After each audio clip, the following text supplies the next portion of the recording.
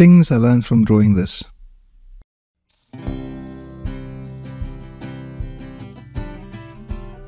Use larger brushes. This will help to create a more stylized paint-clear look.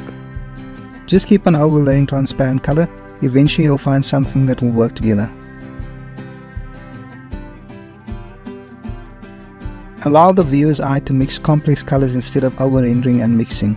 It creates a more interesting image if you just leave some of it for the viewer to actually sort out themselves.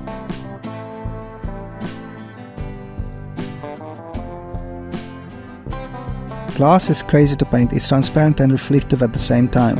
From reflecting on the surfaces around it to seeing the surfaces reflecting in it, to seeing the container's contents reflected on itself. This is incredibly complex to paint. So the transparency means when you're trying to paint the background, what it's actually doing is it's distorting the colors that you're seeing behind it. And that's because it's reflecting the surfaces around it.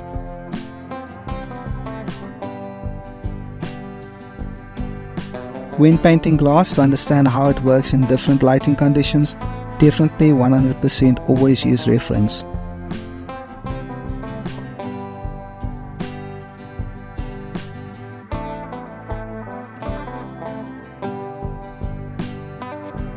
So yeah, that's pretty much it. It's pretty simple if you say it fast. Catch you on the next one.